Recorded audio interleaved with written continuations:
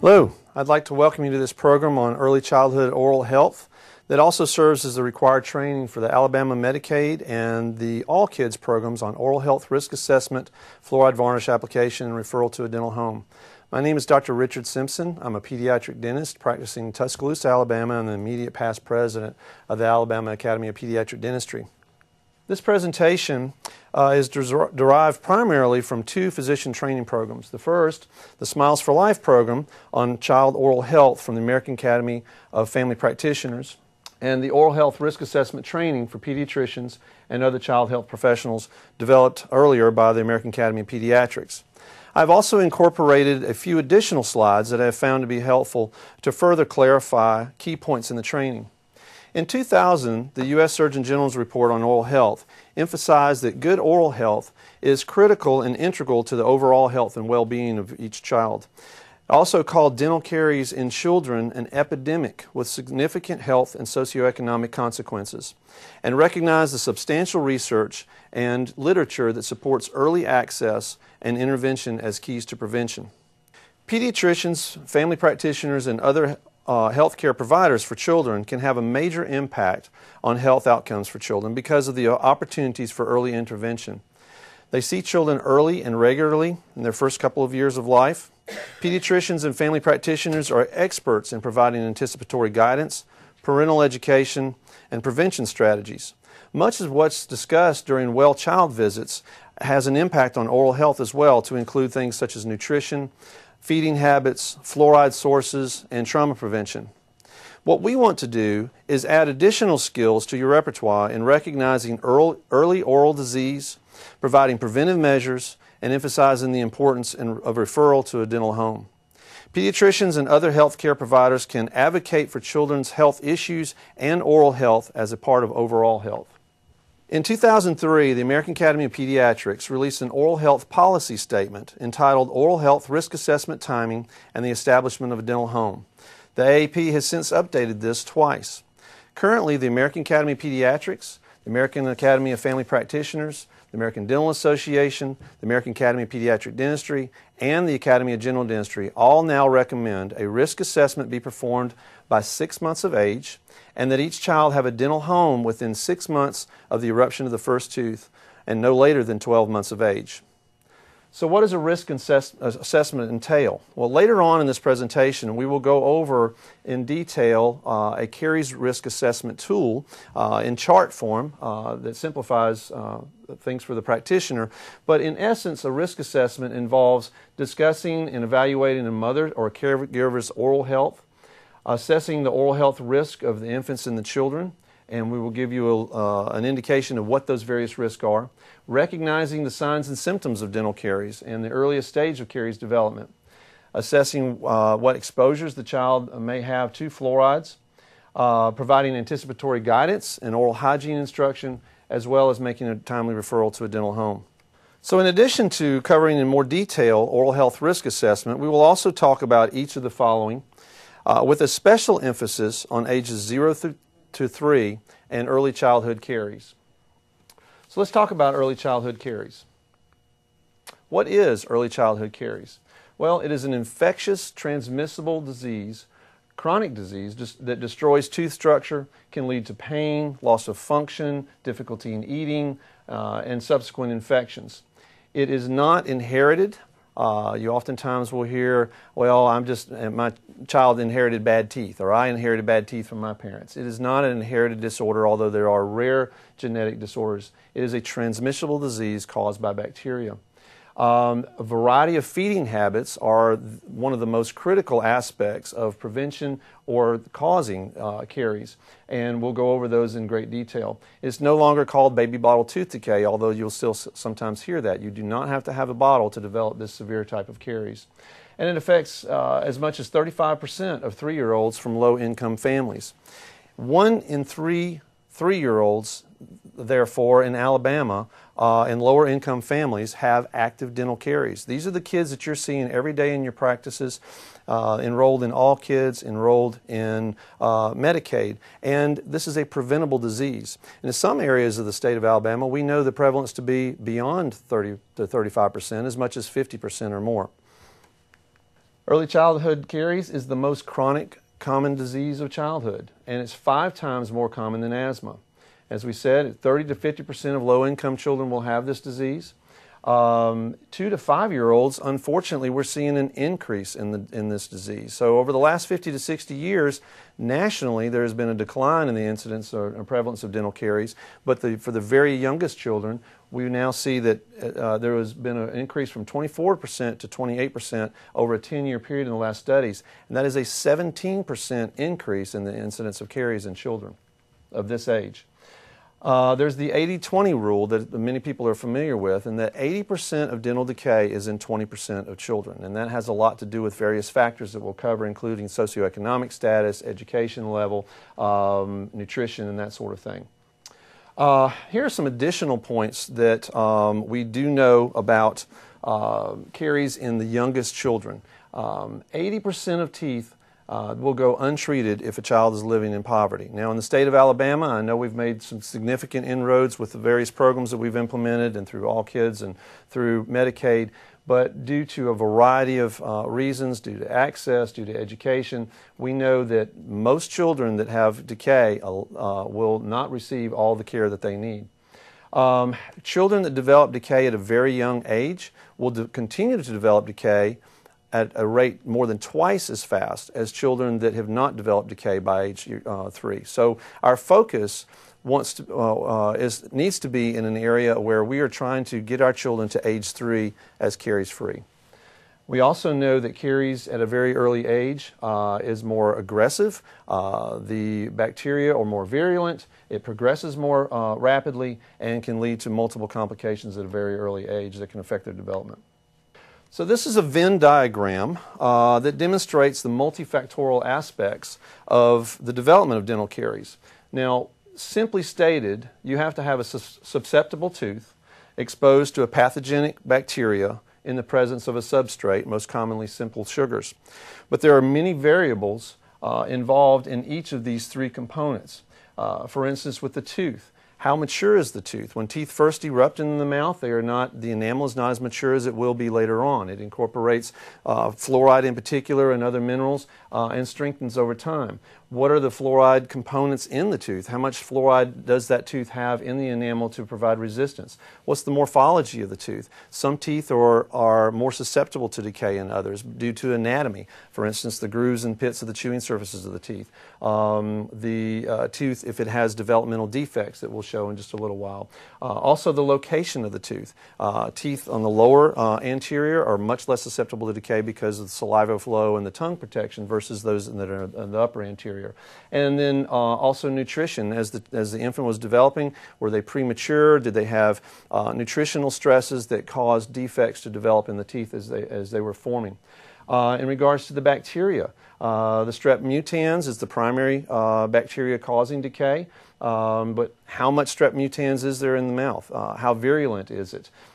Do we have fluoride being exposed onto the teeth on a daily basis? These bacteria do not like fluoride. Fluoride in the plaque that forms on the teeth inhibits the ability for the bacteria to utilize the substrate or the sugars and process those and release the acid. So there's variables related to the bacteria as well. And then the substrate. What is the saliva flow like? How long is the sugar in the mouth? How often is the sugar in the mouth? And the hygiene of in the mouth. Then how often are they getting exposures to the types of sugars that can cause these problems? And what we do know is that the bacteria are acidogenic. They like acid and they produce acid. So we can change the makeup of the oral flora prior to age 3 significantly simply by reducing the amount of bacteria that are in the mouth through good hygiene. Reducing the frequent exposures to the substrates, and creating an environment that's, as we talk about with the parents, that's friendly for the good bugs and not friendly for the bad bugs. Let's talk a little bit more about the bacteria. Again, it's the strep mutans, and these are, as we mentioned earlier, this is a transferable disease. It's a transmission type disease from primary caregivers, usually the mother, but they can also have, which would be a vertical transmission, but they can also have lateral transmission from siblings, and that's why we know that younger children that have older siblings that had a high incidence of caries, again, it's not inherited, but they catch the bugs from mom, they catch the bugs from their older siblings. And it's usually through saliva contact. You know, mom's saliva solves everything. So pacifier goes on the ground, you lick it off, it's clean, stick it in the mouth. You test food, you test food, lick it. We see all the time pictures of moms nursing their child and the fingers are in mom's mouth. So we're gonna kiss our babies, we're gonna transmit the bacteria. So that's why it's so important for moms to be involved in this process as well. The higher bacterial level in the caregiver's mouth, again, is the more likely the child will become colonized. So when we're talking to parents about preventing decay in their child, when it's very obvious that this parent has significant issues for needing oral care as well, we need to involve her in that process. She may not be able to seek comprehensive care, but there are some things that she can do to improve her oral health in a way that will reduce the transmission of germs to the child. We also know that with children receiving early exposures, again, what we mentioned is that the less frequently we expose to the sugars, the less bacteria we have. Maintaining good oral hygiene, the less bacteria we have. Applications of professional fluorides and daily exposures to fluoride water and fluoride toothpaste also will reduce the bacterial count, because what we're trying to do is create an oral environment that's less favorable for strep mutans. Now let's talk about the sugars or the substrate. And this chart is a great illustration of what we see, unfortunately, so much these days with children. And we really, the research and our experience is that the increase in very young children, I think, is a direct correlation to the change in dietary habits that we have for children these days. It's rare that you see a child walking around with a sippy cup with water. It's usually juice or Kool-Aid or other types of drinks. And so we can kind of go through this little scenario here where we have an infant wake up, they're in a safe zone. It's all about pH. Every day we eat and drink. And what happens is then with the bacteria that we have in our mouth utilizing the carbohydrates, they release acid, our pH drops below a certain point, our teeth actually lose minerals for a little while, then our saliva washes this out, it dilutes the acids, and we recover. And this is something we all experience on a daily basis. It's where we have too much time below that safe zone in the pH that it becomes an issue. And this is what we're seeing so often with the very young children. So they get up, they have a bottle, and we're in the danger zone, we're losing minerals from the teeth. And we can remineralize on a regular basis from our saliva, but if we lose more minerals than we gain, that's the key. So we've recovered, we're back in the safe zone, then we have breakfast. And then we recover, we're back in the safe zone again, and then we have a snack. And then we're in a sippy cup the rest of the morning. And then we finally make it to a safe zone and we're back to lunch. And that's just the first 6 hours. So in my office, one of the things that I discuss with the parents is that basically we have the germs that cause decay in our mouths, and every time they're exposed to sugars, they release acid. And this acid causes loss of minerals of the teeth. And so every time that your child takes the cup and touches it to their mouth with juice, or any of those other drinks, it's like dumping all their teeth in a cup of acid for 40 minutes, because that's the approximate time that this is released from the bacteria. So, and then I emphasize that. One sip, 40 minutes of acid on your teeth. Another sip, 40 minutes of acid on your teeth. And you start to see them kind of calculating how many times that child is getting these things in their mouth, and it can have a big impact on them when you're getting in there early and explaining these sorts of things. So what we've got to do is reduce these in-between meal exposures and reduce the time that we're in the danger zone for developing decay. In regards to breastfeeding, the American Academy of Pediatric Dentistry, just like the American Academy of Pediatrics, are strong supporters of breastfeeding. And breast milk in and of itself has not been shown to be cariogenic. However, when we reach a point where we've added other components to a diet for a child, when we start introducing foods and other types of drinks, then we have more frequent exposures of fermentable carbohydrates for the bacteria. And so if we're still breastfeeding, then we have to be cautious about those other exposures. And we have to be cautious about the frequency of at-will breastfeeding, particularly at night. So key key aspects of that is if you do have a mom that's nursing well into age 1 and beyond, we want to make sure that they have a dental home so that we can be watching for those things that we need to watch for. 2, we want to make sure that you're emphasizing that they cleanse the mouth before they go to bed. And 3, really focus on the in-between meal exposures of other things such as juices and other types of drinks. Now, let's talk about, again, the teeth briefly. Now, we mentioned the location of the teeth is important, the morphology of the teeth is important, the mineral component of the teeth is important, and how much fluoride they're exposed to. And then there are the aspects of defects. Some studies show as much as 20 to 40% of children have some enamel defects in their teeth, and there's a variety of reasons for this. Sometimes the teeth erupt and they've got developmental defects and we really don't know why. There are rare inherited disorders that can cause enamel problems. The stresses of birth have actually been caused because we can see chronologically certain teeth that developed at certain times where these defects are. Nutritional stresses early on, kids that have been in the NICU, that sort of thing, can have more defects on the teeth. That automatically makes those teeth much more susceptible to decay because the enamel is not as thick. It may be the surface aspect of it may be rough enough that bacteria can harbor on that easier. So what we're looking for is not only the shape and form of the teeth, but we want to identify any defects that may be located there. This slide here demonstrates what we're looking for in healthy teeth. The ideal is we like to see the spacing here, and I always tell the parents that they're worried about the spaces. I said, no, we want baby teeth to look like a picket fence. When they don't look like a picket fence and they're tight, we not only know that they're going to be crowded when the permanent teeth come in, but also it makes it more challenging to keep the teeth clean because this is basically self-cleansing in between the teeth if we're doing regular brushing. So baby teeth also seem to have, for the most part, a single shade or color. They're basically an opaque white throughout.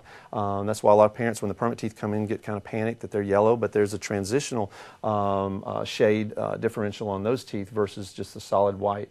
And we should see nice, tight, pinkish gums against the teeth.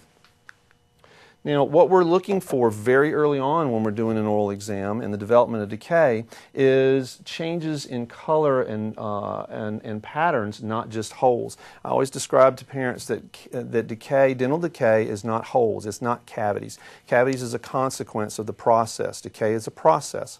It is the loss of minerals from the tooth structure. And that's not remineralizing. As we mentioned, the more loss we have, the more frequently we're losing minerals, then we start to see the breakdown. So what we usually are seeing are these white lines right along the gum line here because plaque first develops at the gum line. So this is one of what I call warning signs with the parents. I said, when we see these white lines, and a lot of times we'll see a little redness in the gum tissue, I said 2 things going on.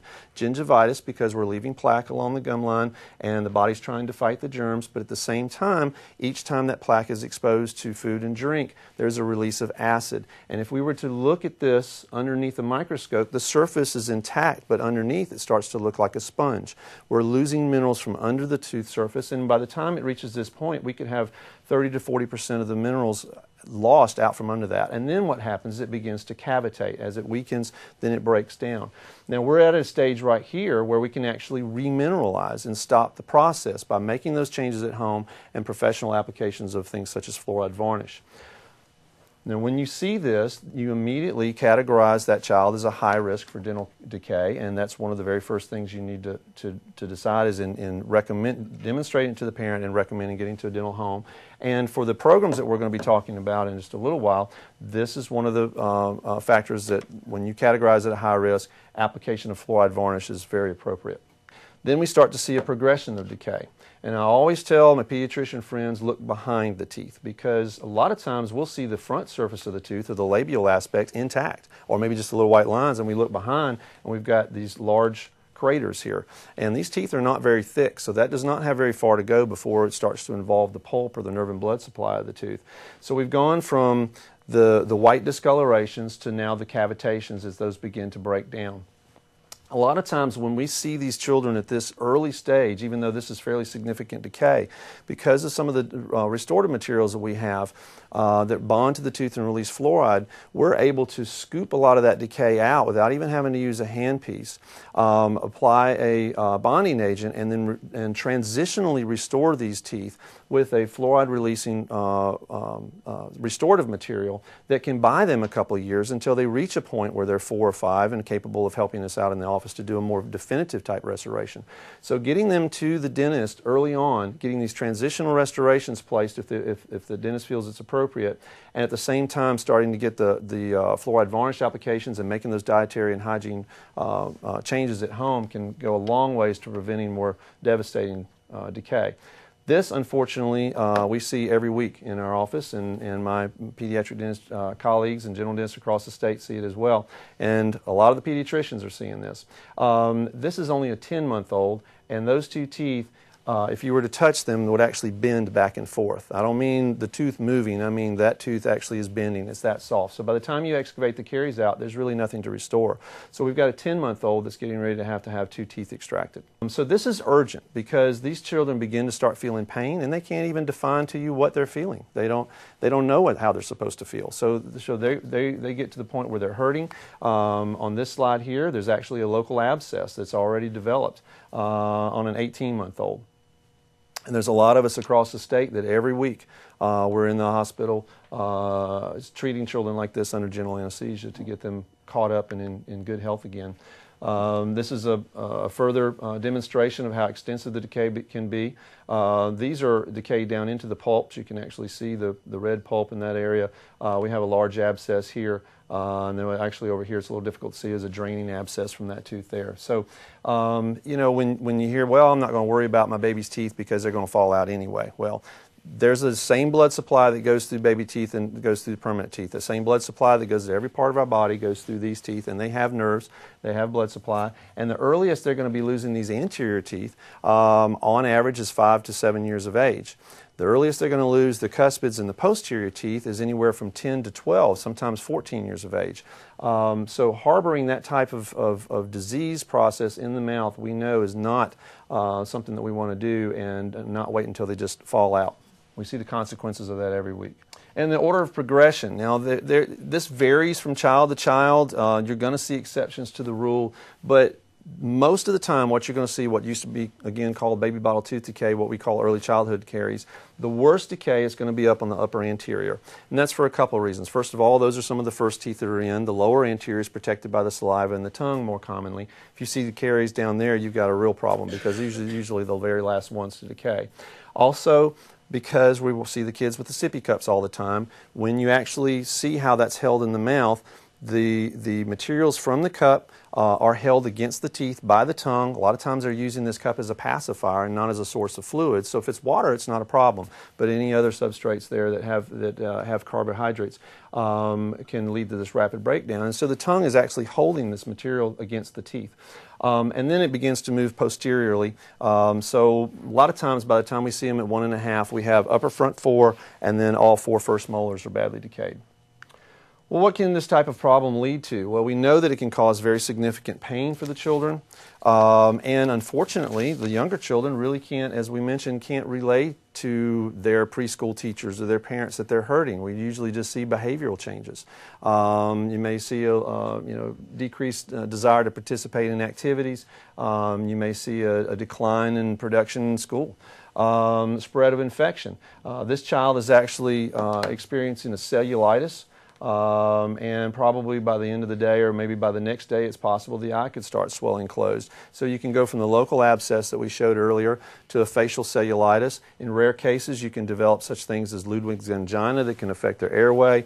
I'm sure many of you heard the story of the child in the Northeast that died from a brain abscess due to a dental infection. Now, granted, that's very rare, but we do know it can affect their health, and the spread of infection is obviously not a long-term long-term thing that we want to have going on with their health. It can lead to difficulty in eating and failure to thrive. There's actually some studies that evaluated children, and they looked at children that had to have a dental rehab where we completely restore their mouth, get rid of all the decay issues in the operating room. And they took these children and compared them to children that were on the same point on the height-weight scale on the growth chart that had no caries. And then they compared them several months after they had the ones that had the dental rehab, and quite a few of those were actually higher on the growth charts than the other children that did not have caries.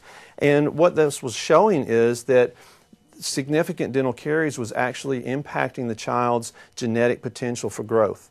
And once they were treated and cared for and restored to a healthy oral environment, they were actually able to start having catch-up growth. So we know it affects their overall health. Now, when we talk about it increases their risk of dental decay in adult teeth, there's quite often a misunderstanding that if I've got a cavity in a baby tooth, it's going to go through the baby tooth down into the permanent tooth that's underneath and cause it to decay. Decay cannot develop until the tooth is in the mouth and exposed to the bacteria. Now, an abscessed tooth or a chronically inflamed tooth can have an impact on the developing permanent tooth and how it forms. It can cause it to be weaker. It can have defects. But what this means here is if we have an oral environment that we talked about that's high in strep mutans, that's acidogenic, that's a high acid type oral environment, then when the permanent teeth come in, they have more bacteria that can cause decay, and the whole oral environment is set up to cause more cavities on the permanent teeth, just like the baby teeth. And of course, if we have significant decay, we can have teeth shifting and bite effects and that sort of thing that can lead to a variety of malocclusions. Beyond just the health issues, we know that it can have a huge impact on school performance. There was a study that estimated that 51 million school days were lost each year on average due to dental problems. That's an impact on society. It can affect their speech. If they have to have multiple teeth removed at a very early age, that can definitely affect their speech development. Obviously, inability to concentrate in school and perform appropriately. There's self-esteem issues. Kids can be rough to other kids, and if they have multiple cavities in the anterior that are very obvious, that can be an issue. If they're missing teeth that had to be extracted, that can be an issue. And then just a confidence level from a lot of these kids. And then we can lead to, it has obviously systemic consequences, particularly for children with special health care needs. What we've got to do, why is all this important? What we're trying to emphasize is we've got to find these high-risk kids early and intervene early so that we can prevent these type of problems from developing further down the road, and determine when they need to get to the dentist, how much fluoride exposure they need. Do they need supplemental fluoride topical exposures? Do we need to alter their nutritional counseling and that sort of thing? Let's talk a little bit more about high-risk groups. Who are these high-risk children? Well, first of all, any child with special health care needs, whether it be developmental issues, whether it be significant health issues, for a variety of reasons. And we'll go over that in more detail in just a minute. But first of all, the parents are preoccupied with a lot of other health issues. So the mouth kind of takes a back seat quite often. The medications or the actual specifics of immunity or other types of problems that they may have can have an impact on the oral environment and the development of oral problems. Also, some of the developmental kids or developmentally challenged kids are very challenging to provide adequate oral hygiene to. And so there's some hints that the dentist can review on how to take care of their mouths. Children from low socioeconomic status and certain ethno and cultural groups are at higher risk. Children with a lack of exposure or adequate exposure to fluorides. The most important benefit that we see is the topical benefit, and most commonly that's from fluoridated water, as well as we do get some systemic benefit from that, and then also the fluoride toothpaste, and then professional applications of fluoride. So children that are on well water and don't get their teeth brushed with fluoride toothpaste and have not received any professional applications are at higher risk. Poor dietary habits, as we mentioned, are vital aspects of leading to decay. And then as we mentioned also, caregivers, parents, siblings that have had a high incidence of decay, their siblings or their children are at a higher risk as well. And then any child, obviously, when you're looking at them that has already evidence of caries, is at high risk. Now, briefly on the special health care needs, children. As we mentioned, the medical conditions can lead to issues, making it more challenging to care for their teeth. Multiple medications can have an impact not only from the frequent applications of oral medications that are quite often sweetened, but also there are certain medications that can cause drying of the mouth or a reduction in saliva flow, which means that we have a longer period of time of acid on the teeth. Developmental defects in the teeth on significantly compromised patients. Sometimes the teeth come in with significant defects on them.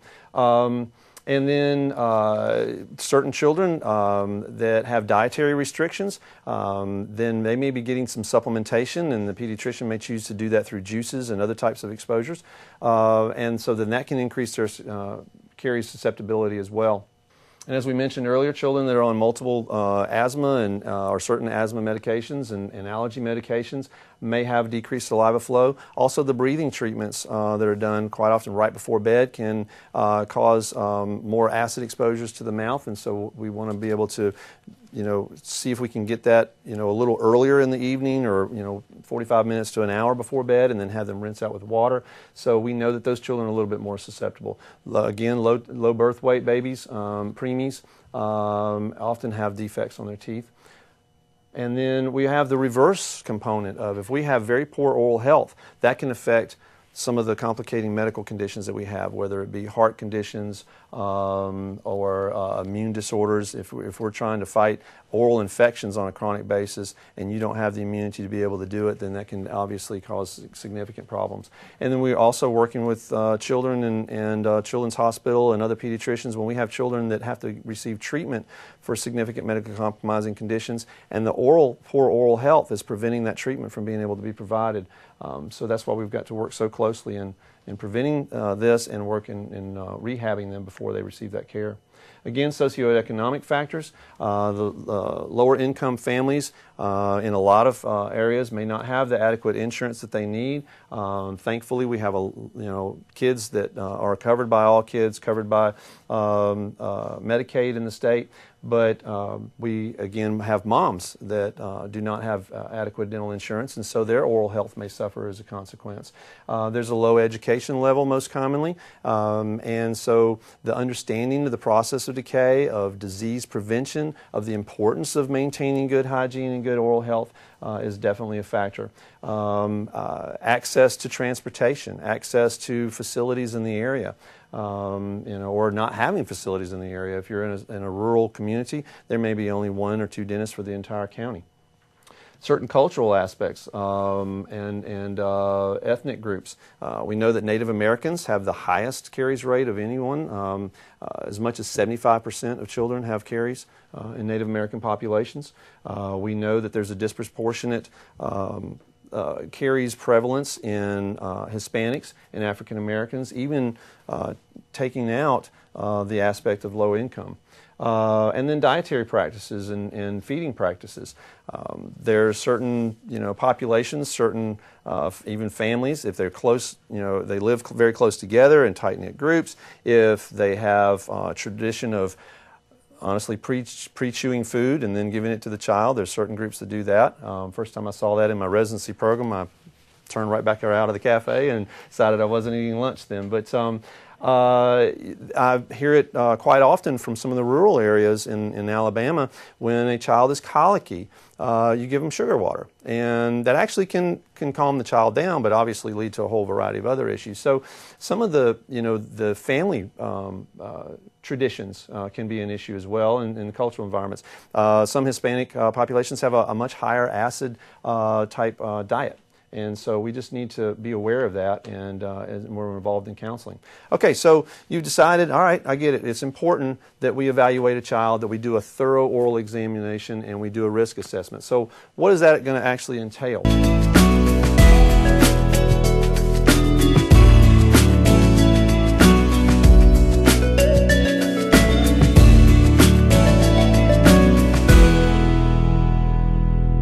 One of the things I want to kind of cover here too is the way we work our workflow in the office.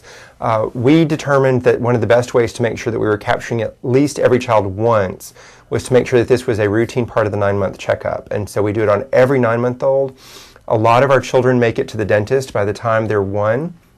And so we don't have to worry as much about our older kids, although it is totally okay to do the fluoride varnish up to 36 months of age. We were finding that to stock all of our rooms was really expensive, and we were not going through enough fluoride varnish fast enough to use it before it expired. And so we have a central location where we put our fluoride varnish, and then that way it gets onto the patient's chart as it goes to the room instead of being stocked in the rooms. You can get your mirrors and your varnish from any of the medical reps, Patterson Dental, HenryShine.com, and McKesson, the dental rep, not the medical rep. And you'll probably want to experiment with pricing. This whole pack right here costs about $1, $1.50. Our nurses take them out of the box, put them in little sandwich Ziploc baggies, a little snack bag, so that they can be clipped to the chart to be put in the room, and that way it's all together. You also want to have some gloves, which everybody should have in their doctor's office, and then the gauze for drying the teeth. And that's a 50-50. What you've seen so far is the gauze help you kind of keep a position on the mouth, and they can help dry the teeth so that the application goes better. But sometimes that may not happen, like the last time we were working with a child's teeth, and he opened his mouth really well and we just painted him. Or other times you may have very limited opportunity, very tight time constraints where you have a happy child. Now, one of the things you want to have is, if you don't have an EMR template, you want to have your questionnaire, your oral health risk assessment. Medicaid requires that this be filled out. We want to make sure that we ask all of our good questions. Now, have you had any cavities before? Yes. All right. And do you have a dentist? Do you go see the dentist? I do. Okay. All right. And you're a big guy, so you're probably all on sippy cups and cups now, aren't you? You haven't used a bottle in a long time. That's for your baby brother. And let's see, you're a healthy young man, and you don't have any special health care needs. And when you drink water, does your water come from the tap? Tap water? That's really good. It's got fluoride in it. It helps make your teeth nice and strong.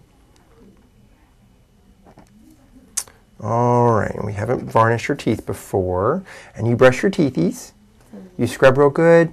Mom and Dad should get in there once or twice a day to help really scrub those teeth, especially before bedtime, okay?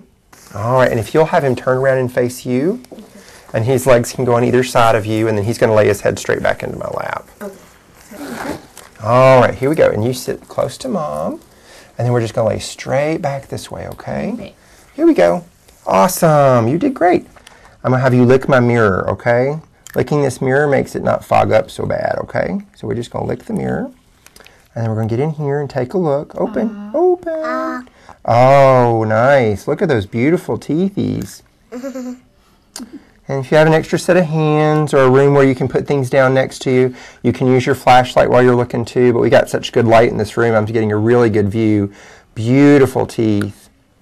Those are gorgeous. Plenty of good spacing. You've done a nice job, young man. These are gorgeous teethies.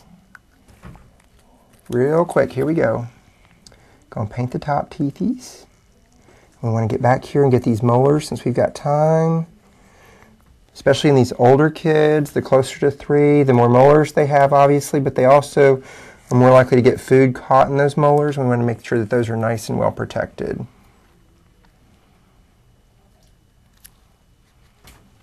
You are doing an awesome job. You're going to make every pediatrician think that everybody is supposed to do this perfectly like you do. Man, you are awesome. Very good. You did great. For billing, once you get certified and Medicaid has checked you off and said that you are capable of doing this now, that'll open up the V72.2 code, and then you bill the D1206 and the D0145. The D0145 can only be billed one time. That's for the initial oral exam, and then subsequently you can do the varnish every 3 months, up to 3 times in a calendar year, to help protect kids' teeth until they go to the dentist. We're going to be filling out, as part of the program, an assessment, a risk assessment, and determining if the child is high or low risk. Now, this was originally developed by the American Academy of Pediatric Dentistry and adopted by the AAP, but the AAP has gone to a newer one that I really like better. I think this got a little bit too complicated with, well, are they moderate risk or high risk? Are they moderate risk or low risk? not having the moderate factor there, I think, has helped a lot.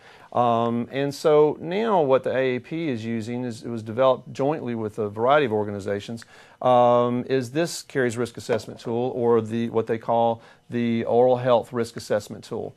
And you'll see that it has not only risk factors, but also what your findings are and protective factors. And you can have your staff fill the majority of this out before you do the exam.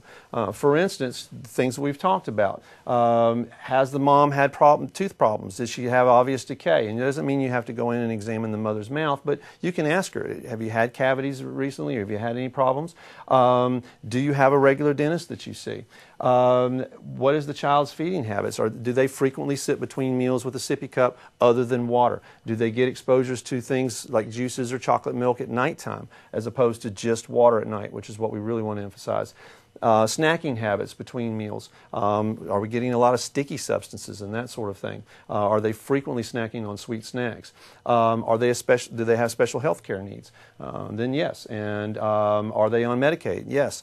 And the reason are they on Medicaid is because we know, again, 80% of decay is in 20% of the children. The majority of those are low socioeconomic status, which means the majority of those are going to be on Medicaid or a similar program. Now, in the programs for the state of Alabama, just being on Medicaid does not make them a high risk to where you can be reimbursed for the application of the fluoride varnish. You have to have one more factor. But that, really, on the majority of these kids, that's not too hard to find, because in most of them you're going to see heavy plaque, you may see the crowding, you may have an older sibling that has decay, you may see the white spots. And so one more factor in addition to being on Medicaid makes them a high risk. Protective factors. Is the child already in a dental home? That is a protective factor, and then you emphasize we want to encourage you to continue to see that dentist on a regular basis. Are they in a fluoridated community? Are they using a fluoride toothpaste? Have they received fluoride application of varnish in the last several months? And most importantly, is the mom brushing their teeth on a regular basis? Because a lot of times I'll ask the mom, you're brushing their teeth? And they say, well, they do it themselves. And when they're two, probably not doing a very good job. As a matter of fact, every study shows that. And one of the things and I borrowed this from a colleague, I can't claim it, is that when you're ready for your child to clean your kitchen by themselves, unsupervised, then you're ready for them to clean their teeth by themselves and unsupervised. So at a minimum, 6 to 7, okay? Now, we do encourage them to participate, particularly by the time they're 2 or 3, because it can be a family thing. But most of the time before 3, it's a struggle, and we'd rather them struggle with brushing than struggle with pain and infection. So this is what you're going to be filling out and identifying whether they're high risk or low risk. Because as you add all that up, you indicate whether they're high or low, and then you're going to indicate also whether they received anticipatory guidance, which is required in the 2 programs here in the state, where you've talked to them about prevention, you've talked to them about diet and how to brush and that sort of thing, whether you applied a fluoride varnish, and whether you've given a dental referral. And it is required that you give a dental referral if you've applied the fluoride varnish and billed for it. So let's talk a little bit more about the prevention. We've covered it, across the presentation here, but there are 4 key components: fluoride, hygiene, diet, and a dental referral. Again, why are we presenting this to you? Why is it so important? Well, by the time you get them to us, most of the time you will have seen this child 4 to 8 times. And so you have a tremendous ability to have a very big impact on early intervention, early prevention, emphasizing to the parents the importance of this, and they have a trusting relationship with you.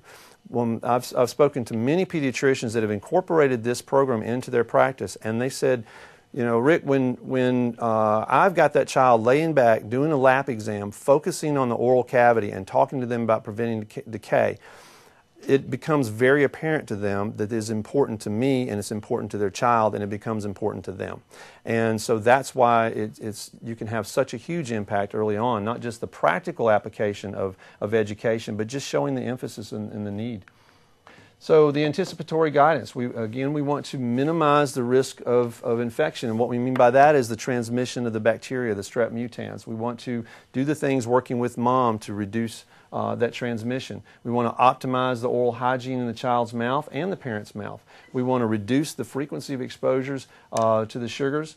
We want to treat and remove any existing decay, and then apply fluoride as appropriate. In minimizing the risk for infection, we want to address, first of all, the mother. And a lot of studies show that the ideal time to really do this is prenatal counseling. There are plenty of programs and information out there about saying, Mom, we want you in the best health possible. Yes, you can get dental care when you're pregnant. We encourage that. Not only is it important for your overall health, but it's also important for your infant's health. Significant periodontal disease has been a factor in increasing the chance of premature birth. And then if the mom has very poor oral hygiene and then is transferring these bugs to the child by the time the first tooth comes in the mouth, then we know we've missed a window of opportunity there.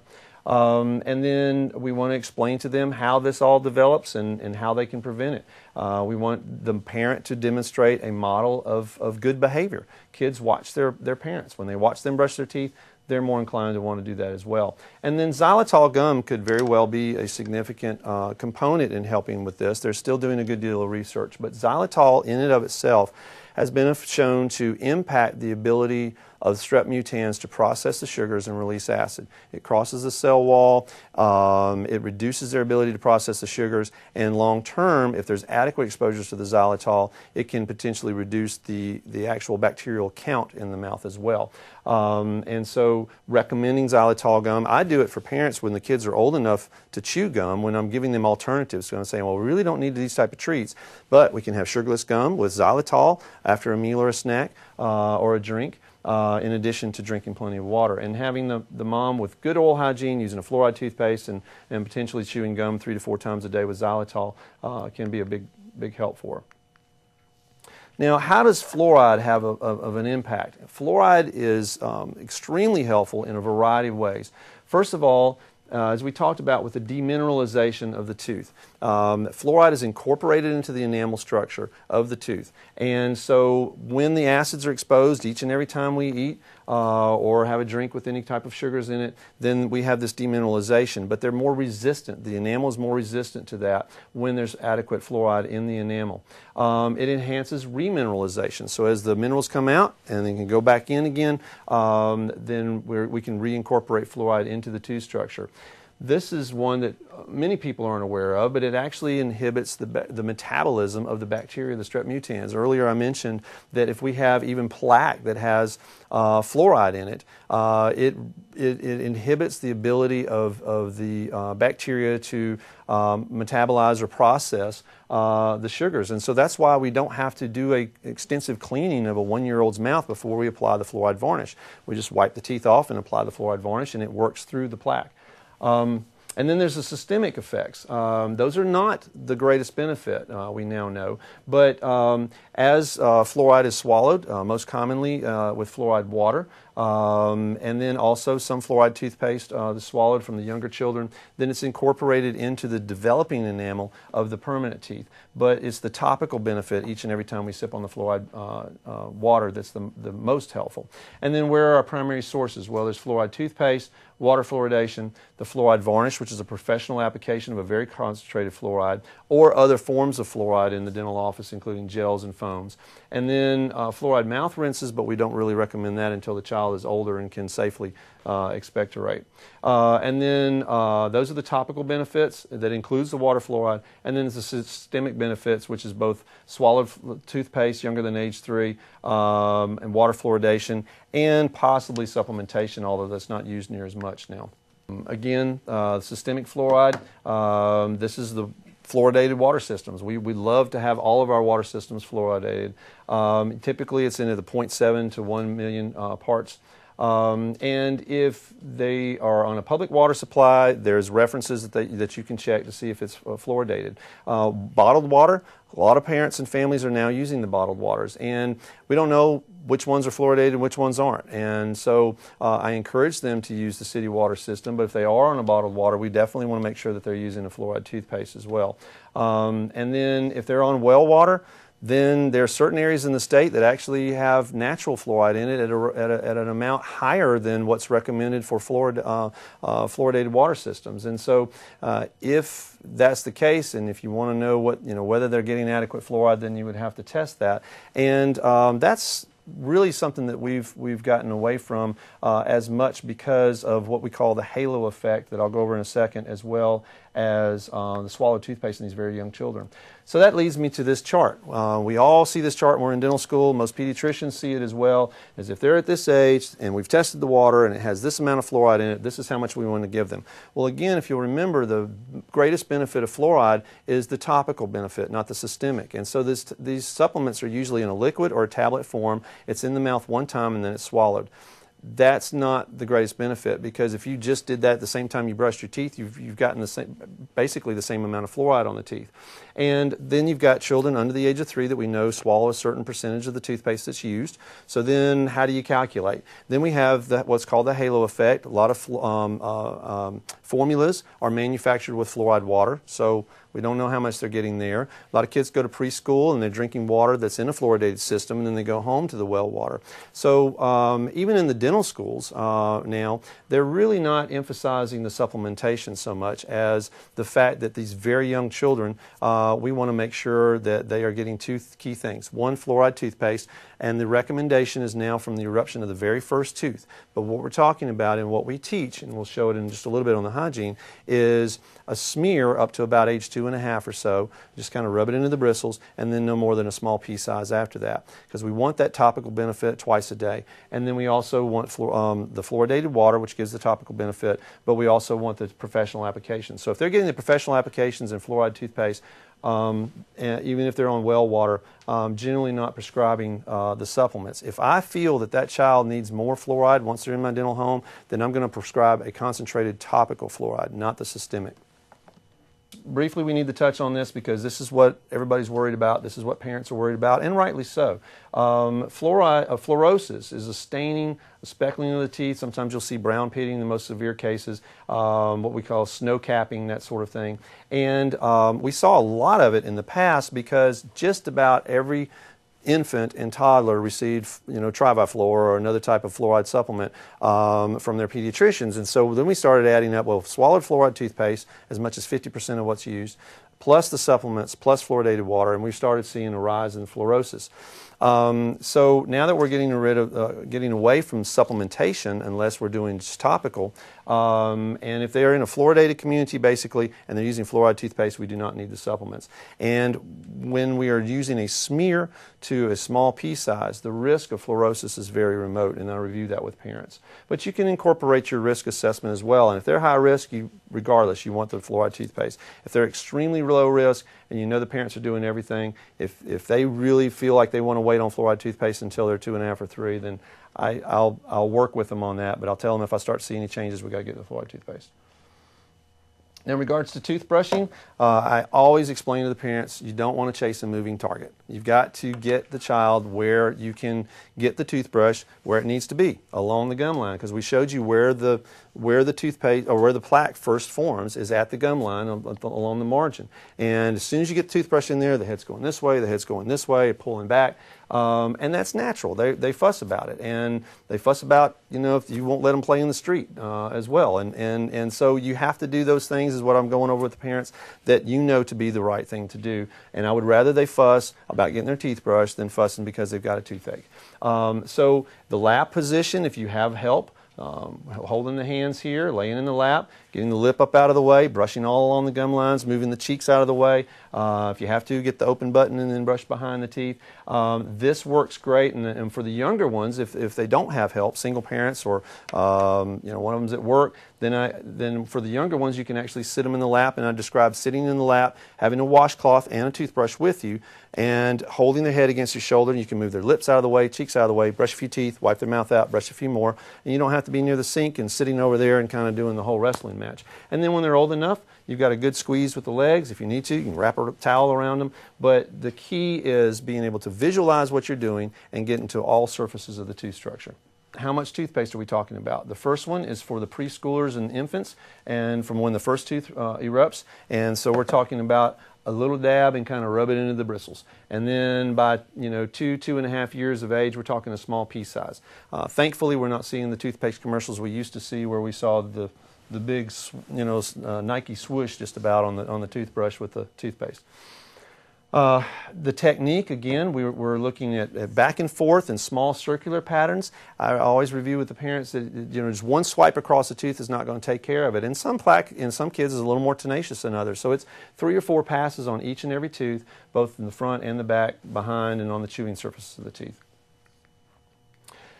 In regards to the foods, I'm not a big fan of the lists of, well, we can have these and we can't have these, because it's very confusing at times, and everything that's on the can have just about, except maybe water and a couple of other things, still have carbohydrates in them.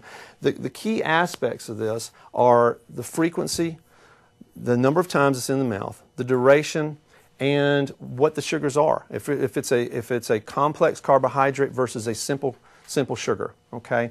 And then there's certain types, categories that I really emphasize to the parents to avoid, and that pediatricians can do the same thing. It simplifies it, because if you start getting them on a list, it just becomes a big blur to them. So what we want to try to do is just look at the patterns and what it is that we're consuming. We want to avoid, as we said, frequent snacking, particularly of things that are higher in sugars between meals. We want to avoid frequent sipping, and that's the biggest problem that you're going to have as pediatricians, is seeing this use of the sippy cup like a pacifier. They fall down, they get upset, they get a cup. They're tired, they get a cup. For whatever reason, we've gotten to the point where we're consuming these things all day long. So if it's water, that's fine. But every sip, again, we've got the exposures to the acid. So we want to emphasize between meals water and milk. And then if we get juice or something else, have that with the meal. So it's the timing that we do, because if you add it at a meal, you already have the carbohydrates of the meal, so you're really not adding anything else. And then staying away from the sticky and types of foods that stay on the teeth for a long period of time, because obviously it supplies the sugars for a more extensive period of time. Don't eat right before bed and after the nighttime brushing, and water only at nighttime. So the stories that I give to the parents are in regards to the diet is water only at nighttime, between meals water, occasionally white milk. If they have juice or something else, have it with a meal. And let's avoid 2 key things. Sour, because it means it's very high in acid, and kids are popping Skittles in the mouth by the time they're 1.5 or 2 years old, and I hate to hit just Skittles because it's any of those sour candies. But anything that's sour is very high in acid, so it immediately starts to cause a demineralization of the tooth structure, weakens the tooth structure, then you have the acid release of the bacteria, and I'm seeing a significant increase in erosion and caries. So water only at night, water and milk between meals. If they have something else to drink, have it with a meal. Avoid the sour and avoid sticky. And if you do that, you don't have to give a whole list of types of meals. Again, this is from the Smiles for Life program, talking about pretty much what we've talked about, and avoiding the right before bedtime. I don't see sweetened pacifiers too often anymore, but as they transition to a cup, we want to emphasize, if they have something in the cup besides water, you sit down, you drink it, you're done with it, you go back to the water again. One of the things that we talk about is wolfers and gulpers versus sippers and nibblers. And, well, my son's got 6 cavities and my daughter never gets them, and we have the same diet. And I said, well, is one of them a wolfer and a gulper? And they're like, what? I said, well, they eat it down really fast and they go do something else. Yeah, that's him, the one with no cavities. And how about the sipper and nibbler? Yeah, she's really picky. She's a little bit here, a little bit there. So it's the frequency again. So, that's why we want to focus between meals as much as possible on water. Or if they do, or they're one of those more frequent eaters, they're kind of picky, then really want to encourage water after that. Establishment of a dental home. This is the other key aspect of the 4 key components of prevention. There are a lot of things that we do, much of what we've talked about already. We're going to reassess their family history. We're going to reassess their fluoride exposures. We're going to evaluate comprehensively their oral cavity, find out susceptibilities, increased risk for developing decay, see if they already have decay, find out what the family history is regarding decay, apply fluorides as appropriate, particularly the varnish. When they're old enough, start doing simple cleanings. When it's appropriate, take appropriate x-rays and provide what care needs to be done. But having a dental home, and this concept came really from the AAP's concept of the medical home. You're in one location. You come to know the care providers. Those care providers come to know you. Your child knows you. The worst thing for me is when I've got a 3-year-old with a facial abscess coming in, they've never seen me before, or I have a 6-year-old that's fallen off his bike and he's never been to a dentist before. That's not your first visit that you really want to have.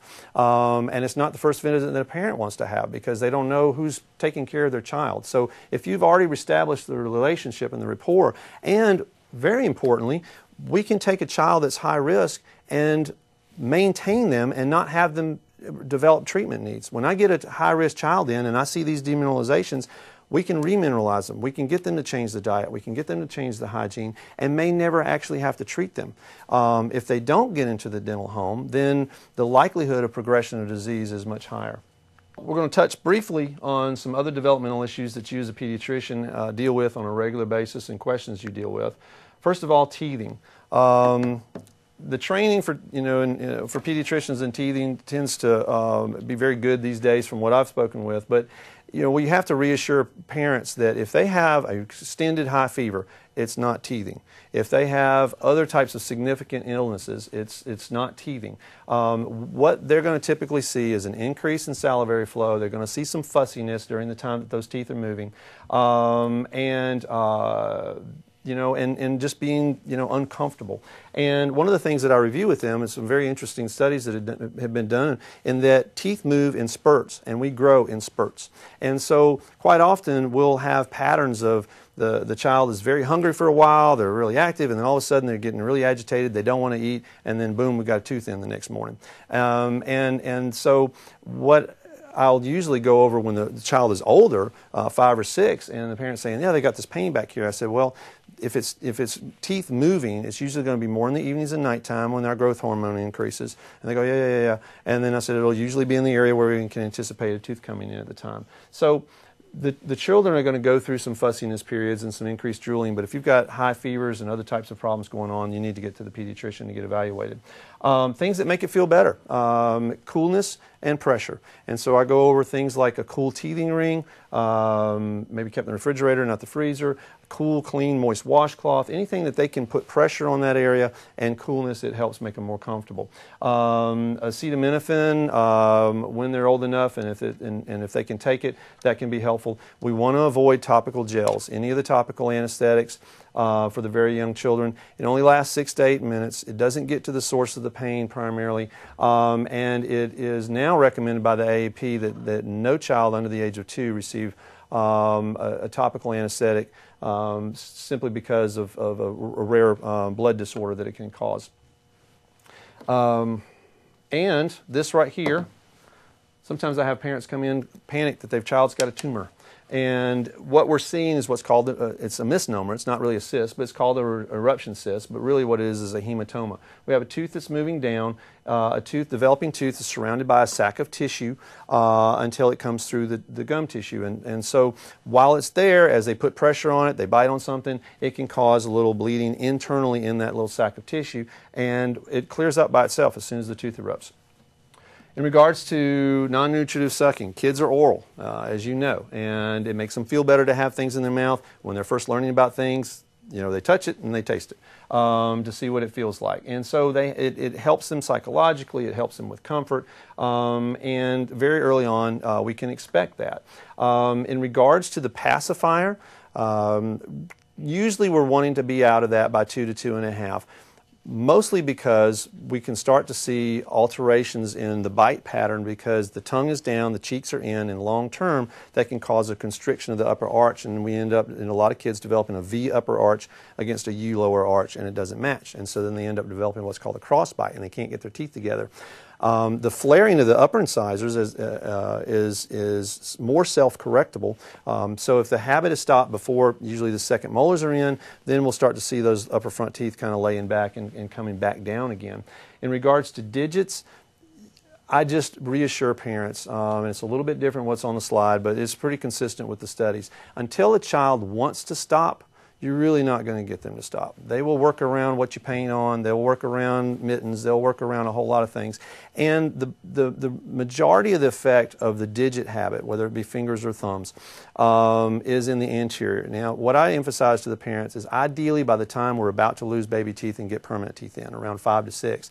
Well, most kids have stopped it by that time anyway. We can have the talk about them getting ready to be a big boy and big girl and start kindergarten. You need to start having the talk with your thumb. And there's some things that we can do later on to help. But I'm not worried about a 3-year-old sucking their thumb, and you're really not going to be very successful in getting them to stop. And there are some studies that show the more you harp on it, the more they're going to do it. And so it's not a big problem. And you can, a lot of times parents can be reassured if it starts to decrease to what we call sleepy time, before bed, when they're tired, before nap time, then it's usually going to resolve itself when they're older. So the primary take-home messages for this oral health component is that early childhood caries develops through the interaction of bacteria, dietary sugars, and the teeth themselves. And we need to do a risk factor and assess the oral health and do a comprehensive exam. We need to talk about prevention through hygiene, fluoride, and we need to establish a dental home.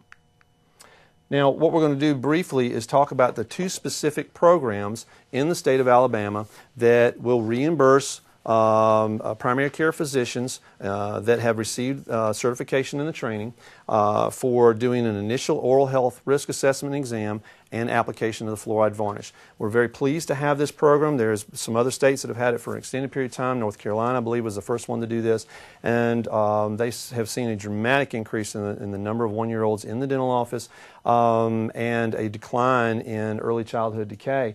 I'm most proud of this program in Alabama because of its strong emphasis on getting to a dental office early, and the fact that we have now seen several thousand 1- and 2-year-olds in the dental office at a much higher rate than we saw before this program was implemented.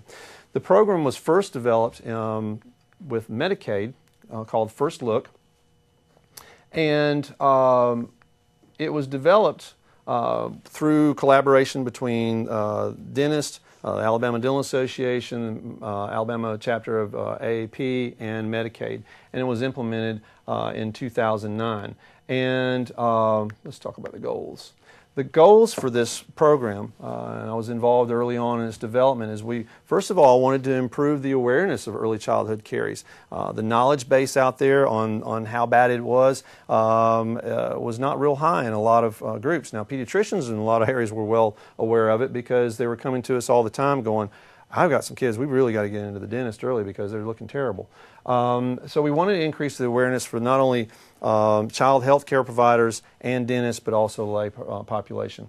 We wanted to be able to provide an increased avenue of providing early intervention and early education. We wanted to actually widen the provider base. Our intention and our hope was, and what we've subsequently seen, is the more pediatricians we have well trained on oral health, picking up the phone and calling their local dentist saying, hey, I've got a high-risk 1-year-old that has demineralization on the upper 4 incisors, and I'd like for you to, to accept this patient. The more we have that going on, the more we were going to see more dentists taking these children at an early age, and we are seeing an increase in that as well.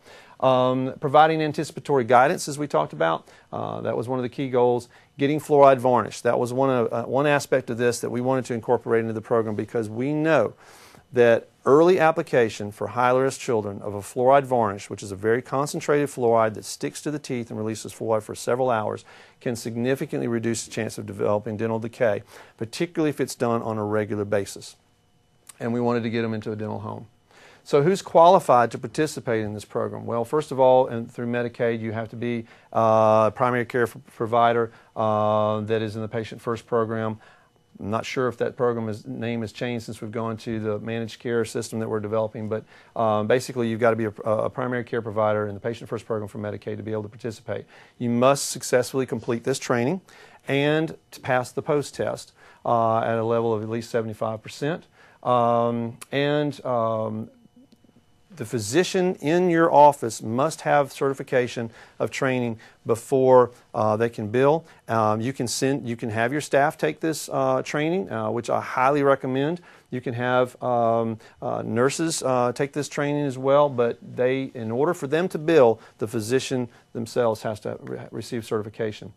What child qualifies? Well, first of all, this program is designed for the reimbursement is for 6 to 36 months of age. So you can do the comprehensive evaluation. You can build the code between that range. They must have at least 2 high-risk factors, and as we talked about, one of those is they're enrolled in Medicaid. The other is any of those other risk factors that you're going to find on the risk assessment tool that you're using. And once they have seen a dentist, they are no longer eligible. That doesn't mean that as part of your EPSDT, as part of your well child checks, that you're not talking about oral health, that you're not looking and seeing how things are going, making sure they've seen a dentist. But your administrator, whoever's responsible in your office for doing this, must verify each and every time if that child has received any form of dental service by a dentist in the state. And if they have, then you can no longer apply the fluoride varnish and bill for it, or bill the code for the exam if you haven't done that yet. And again, it's the responsibility of the provider to check eligibility. And that is available online as you go to the Medicaid site. First Look providers, once you've been certified, are you going to bill for basically two codes? First of all, the 0145 code, the D0145 code, has been, it's originally a dental code, but it's also incorporated into the medical aspect of Medicaid now. And that's a comprehensive oral exam of a child that's under the age of 3 and giving the counseling and instructions on prevention. And it can be billed one time. And then a dental provider can also bill it one time, anywhere between the age of 6 and 36 months. Then you can also bill for the 1206, topical application of a fluoride varnish. That can be done only after you have done the 0145. So the first time that you do this, you'll do the 0145 code and the 1206 if they've determined to be high risk based on your risk assessment chart.